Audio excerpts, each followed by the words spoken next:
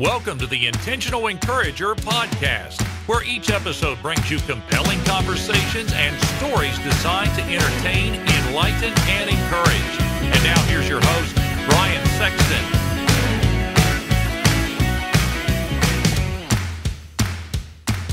And welcome into the Intentional Encourager podcast. I'm your host, Brian Sexton. Thank you for joining us again today. And again, I have a personal treat to share with you today. I have my dear friend, Dr. James B. Cox. I call him Jay, and so I'm going to refer to him through this conversation as Jay. But Dr. Cox has been a dear friend of mine the last several years. And full disclosure, he was the guy that pushed me into doing more public address announcing. And so we'll get into that. We'll get into his story about taking several trips to Africa and things like that. But in between him seeing patients today, he's hopped on to join me on the Intentional Encourager podcast. Jay, how you doing today, brother? Doing very good, Brian. Thanks for having me. Man, it's my pleasure. Jay, I got to start here. I haven't seen you in several months. We're recording this at the back half of the pandemic here. And so it's been several months since I've seen you. How has things been for you in practice? Because you've actually tried to continue to practice and see patients, and there's a lot of discussion and things like that. How has things been different for you seeing patients and treating folks during the midst of this pandemic? Well, initially, all of our elective practice was sort of just brought to a halt. I've remained on call at our emergency room here in Tays Valley throughout the entire ordeal. So emergency cases need to be taken care of, and so we continued all along taking care of the fractures and the dislocations and so forth. But for about 6 weeks or so there, it was pretty slow because my practice is probably 20% emergency based and about 80% elective based. I do, as you know, hip and knee replacement surgery, sports medicine, arthroscopy, and all that was put on the back burner for a little while. But we continued to do the emergency stuff, which, kept me, in the hospital pretty much every single day through all that. My days were shorter. Things have picked up quite a bit over the last couple of months now, and we're back to essentially full-time in our elective practice, seeing patients in the office. And of course, we're taking all the steps for safety to keep the people that work in the office safe and the patients safe. We had to change the way we schedule patients so we don't have a full waiting room. So our hours are expanded essentially, but it's working. It's working fine right now. And in terms of my volume, I'm pretty much back to where I was before it all started, just with the changes that we mentioned. And Jay, the thing of it is, and this is what I couldn't understand, because you and I have had tons of conversations about what you do. When a person has a degenerative hip condition, they have a degenerative knee condition, and it's affecting their quality of life. They're in pain when they go to sleep. They're in pain when they wake up. They're in pain constantly because of, and it's no secret here in our state of West Virginia that opioid use is people that traditionally have been in pain. That's what's caused a lot of our issues with opioid use disorder and things like that. It's just a chronic, constant fight with pain. For those people that it was quote unquote elective, how did you go about managing those things with those folks? Because again, when you need a hip replacement, that's a major deal. That's an ordeal for a lot of folks, and it's not something they consider elective, but a lot of folks in administration were considering it elective at that point. How did you help your patients manage through those situations like that? That's a good question, and actually a pretty insightful question, Brian. We did use a lot more call in medications to pharmacies, not the opioids, but the non-steroidal anti-inflammatory medications, a lot of topical preparations, and those were, enough in most cases just to keep things at bay for a little bit until we can get them operated on. And then, when we got the green light to go ahead and start resuming elective surgery at the hospital, we had a big backlog of total joints that we had to get in there and get done. Jay, I tell you, man, you've known me a long time. That's kind of the blind squirrel theory in full effect, me asking you a good question. It just doesn't happen too often. That was a good question. It just doesn't happen too often. A lot of times, and folks, I'll tell you this, I've been with Jay in baseball dugouts. I've been with Jay in gyms where we've been together with our kids. Our kids played baseball and basketball together on the same teams for a couple of years. And so, we've been in a lot of different places together. And he knows that it's when I ask a good question, it's kind of like, man, did I just see like a comet go by here or something like that? But it's not that bad, Brian. Yeah, well, you work with what you have, Jay. I that. Hear you. But I hear you. But and I'm fascinated, and I want to ask one more question around that, because again, I think it's fascinating to be, from somebody in your perspective, to be on, not necessarily at ground zero, as a lot of people were calling it, where they were treating emergent COVID cases and things like that. But again, to your patients, those were emergent cases. Now that you have started to get back into the swing of things, does it feel like for you that things are getting back to normal, or do you still see those things like, man, before February we were doing it this way and now we're doing it this way? There have been a lot of just procedural changes. You're right about that. And I think a lot of the procedural changes are actually good for the long term, even, so some good things have come from this. It was hard initially in the hospital when we did start doing elective cases again. No visitors were allowed initially, and that was kind of stressful for patients.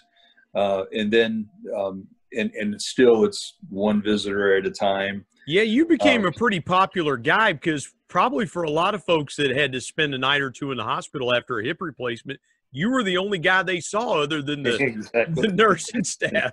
Yes, true. So, and the mask wear is mandatory, and like I said, some of the precautions are just very reasonable procedures that I think will probably stick around even after we get past the height of this pandemic. Yeah. Jay, I know your story because of the many conversations you and I have had, but I wanted to share your story with this audience, and just it's been an amazing journey for you. You did not grow up in West Virginia. You grew up out in California. Take me as far back as you want to take me in the time that we have today, and tell folks your story of just some of the things that you've done in your life, and some of the things that, how you got from point A to point B. Well, both of my grandfathers were coal miners in West Virginia their entire lives. My mom and dad are both from southern West Virginia, Logan, West Virginia. I was actually born in Logan, West Virginia, but we moved away when I was a baby, and really never came back until our adult Can you blame years. them? Can you blame your folks for not coming back?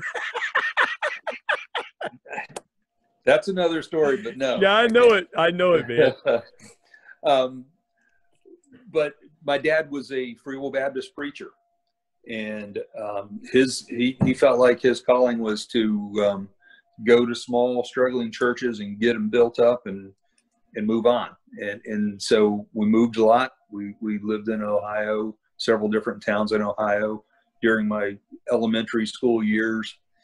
During the high school years, we were in California. My dad was the dean of the Free Will Baptist Bible College in California, and pastoring churches. He built a new church while he was out there. So that's where I went to high school, and that's where I was. I went to junior college there. I started my first 2 years of college there.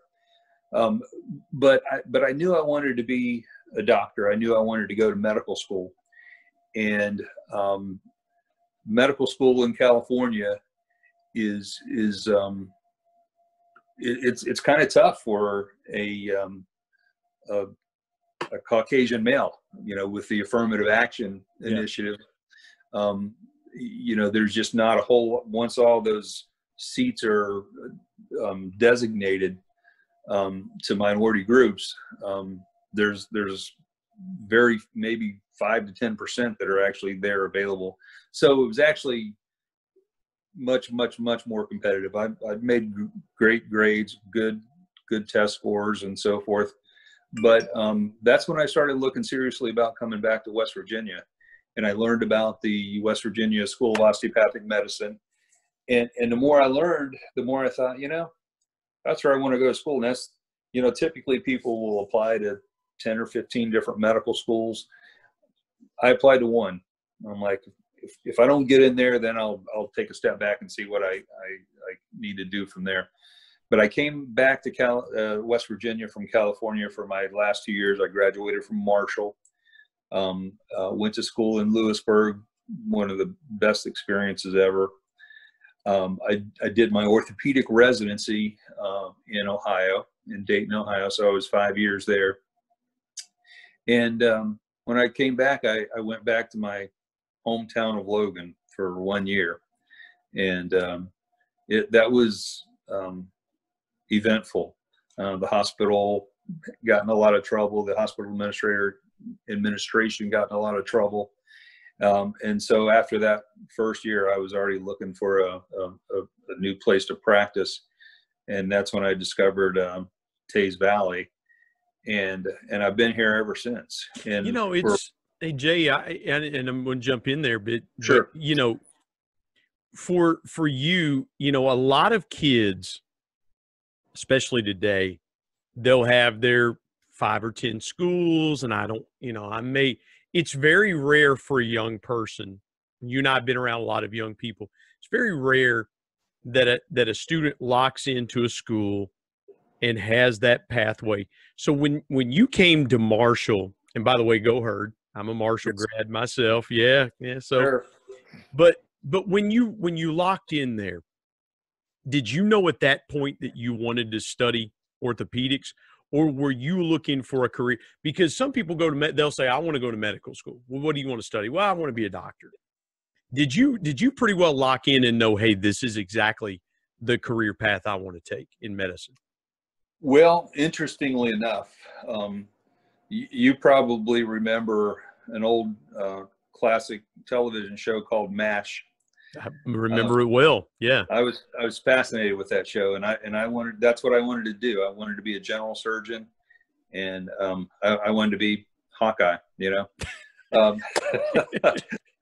So, and really through my first couple of years of medical school, that was my intention.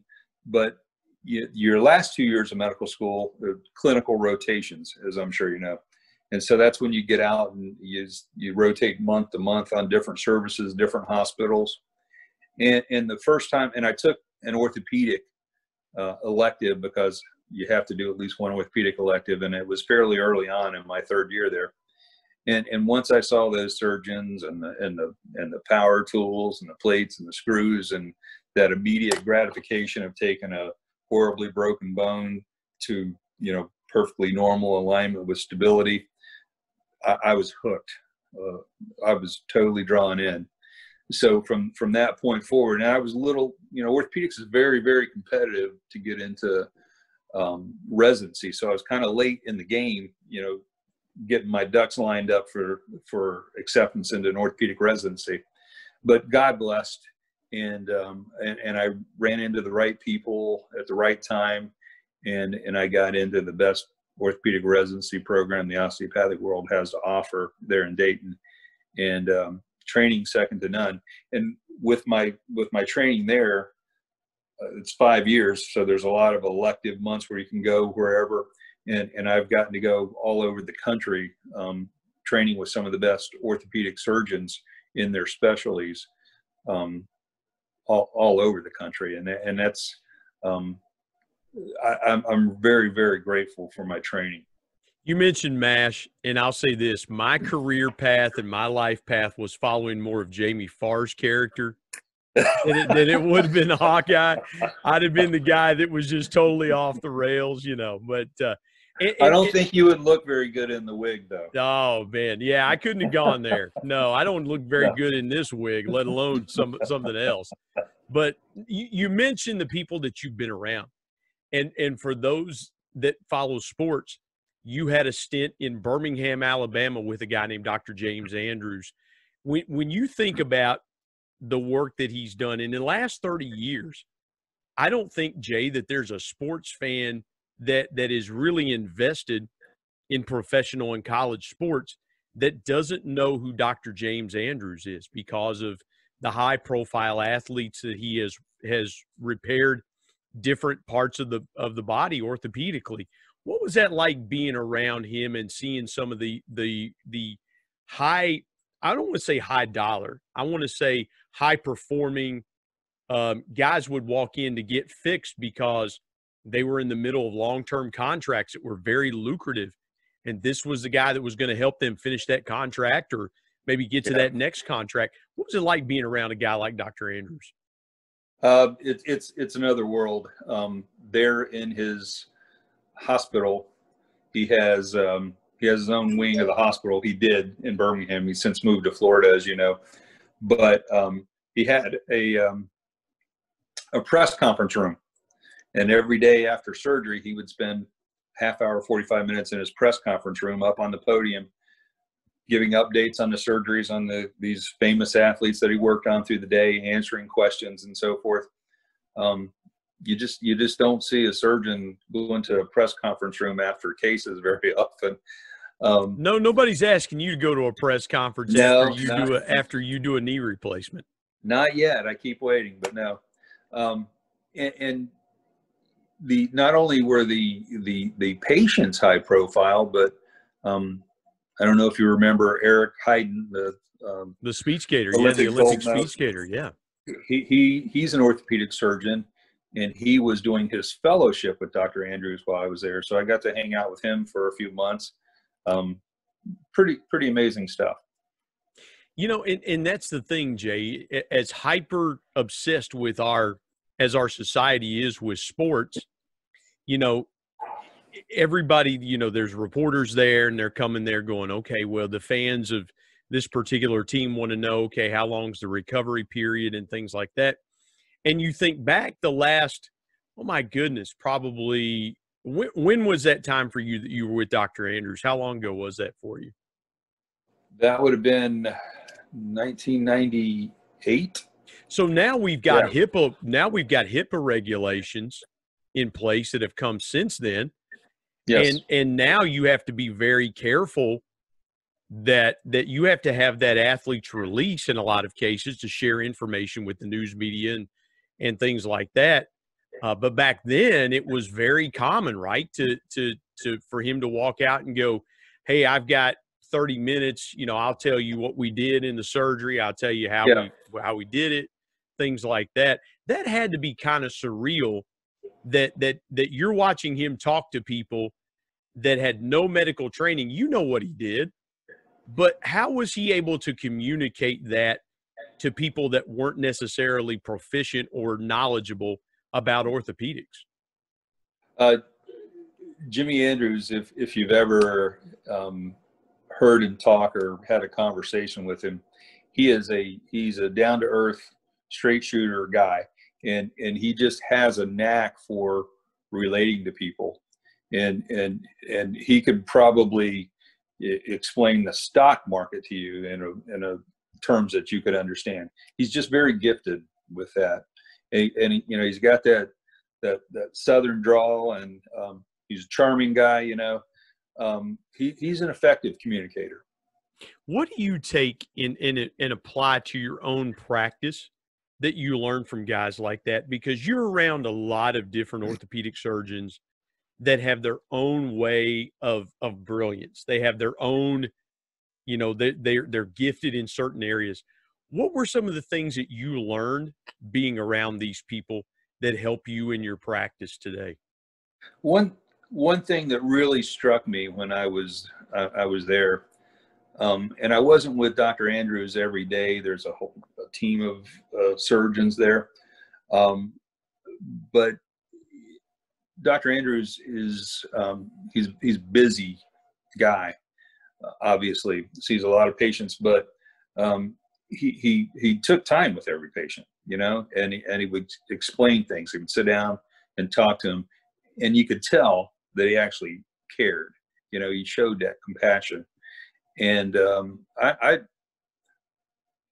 think I expected just this superstar, surgeon going in and with this haughty attitude and get in, get out, and just see how much money we can make today. And he was really just the opposite. And still one of the most brilliant surgeons that we have. So I learned there that you could be both. You could be a great surgeon, you could be compassionate, you could spend time with patients, and people appreciate that. Especially I'm sure it would work the same way in a big city like Philadelphia or New York, but especially down here in West Virginia, people, they appreciate you spending time and explaining, and I do care about them. Yeah. And I try to let that show. Yeah, you do. There's no question about that. I've got to ask you, you've become involved in the last several years, and a couple of years ago, you took your youngest son, Caleb, to Africa. And yes, you've been involved in a project called 1040i, and it's a fantastic project. Go to 1040i.org to learn more about that. How did you get involved with those folks, and what's the one story that you can share from a trip over there that you'll never forget that impacted you in a profound way? Well, I got involved again through our church. My dad, as a pastor, he's heavily involved in the Free Will Baptist organization nationally and at the state level. There's a minister, a missionary named Mike Cousineau, who's based out of California, but he has been a missionary to Ivory Coast. His kids were raised in Ivory Coast. He was there for, I think, almost about 25 years. But his home base is in Oklahoma, and that's where he met his wife, and where his wife was from. And during a national association of Free Will Baptists that happens annually, my dad was talking to Mike, and Mike was telling him that he's trying to get this project up and running. And Dad told him that I was just out of my residency, hadn't been in practice for too long, but I was a practicing orthopedic surgeon. So they exchanged contact information, and Mike got a hold of me, and I had been in practice too long, and I was sort of at the time uncomfortable, wanting to leave for 2 weeks in February. But it took me a year or two, and it took Mike actually a year or two to get the project off the ground. So I actually was scheduled to go the very first time with him back in 2005, I think it was.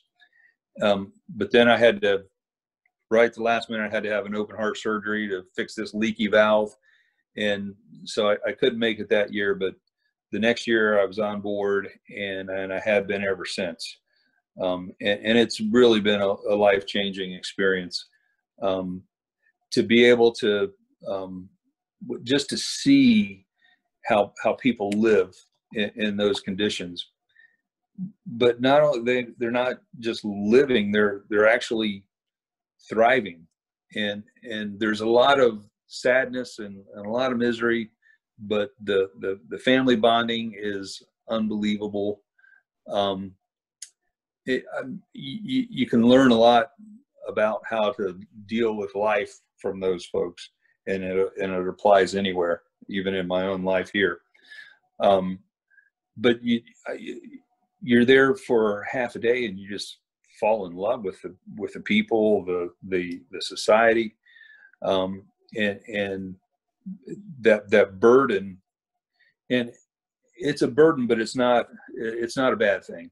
Yeah. It's a burden that I feel like almost a responsibility to go and help now.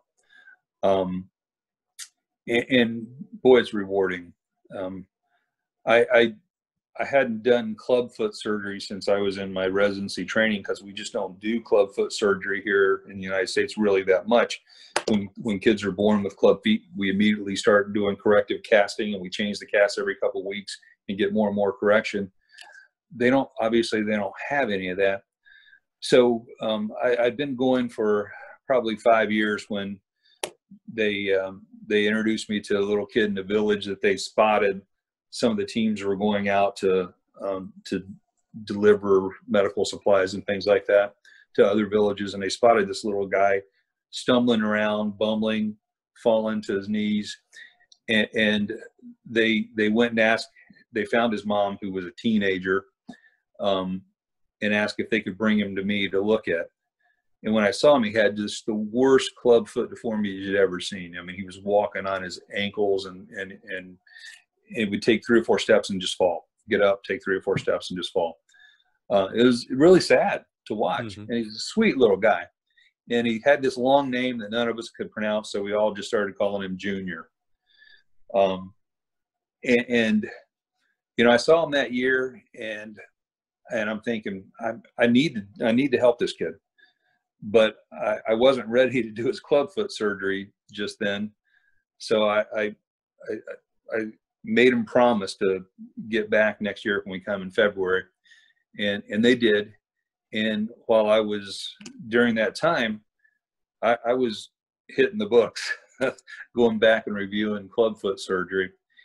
I actually called a dear friend of mine who's the head of pediatric orthopedics at Cincinnati Children's, and asked him to come up and say, Chuck, I want to come up and watch you do a couple clubfoot surgery, scrub in with you. And he's like, Jay, we don't do clubfoot surgery here. And I said, I know we don't, but I figured you had a few up here at the specialty center. He said, really, no. So I did my very first clubfoot surgery on Junior, both sides. And you know, to see Junior walking around today like nothing ever happened, it chokes you out. Yeah. It's really amazing. Yeah. And Junior's how old now, Jay? Junior has got to be 12 by now. He was so basically the surgery, because I would think, you know, from the time he's a baby, there's got to be some wear and tear on those bones, and obviously you repaired that. But yeah, that's got to be amazing. Just because you went to Africa, that kid's life is forever changed. Yeah, forever. And since then, I've done 47 clubfoot surgeries. Man. So I've probably done more clubfoot surgery than most orthopedic surgeons anywhere, you know. Jay, I've got to ask you one more question, and I so appreciate your time, because you got to see patients. That you got to go do your real job, you know. But what's your biggest piece of intentional encouragement for folks? Because again, you've led an amazing life and still helping people to this day, and man, our friendship is a gift. I appreciate it so much. What's your biggest piece of intentional encouragement for folks? I got to say,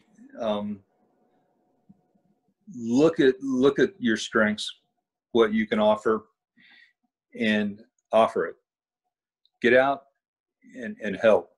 Whatever your forte is, and it may be your work, but if you can find a way to apply that elsewhere and just to be of help, there's nothing, to me, there's nothing more encouraging than that. There's nothing that is more gratifying than that, just to be a help. And everybody's got strengths, you know, and you know, for me, it's, you know, pray about it, listen to what God's telling you, and just do it. We all have to make our way in life, right? We all have to earn our living. We all have to look out for our families, but, you know, find some time to reach out and apply what you do best in other situations that will help people.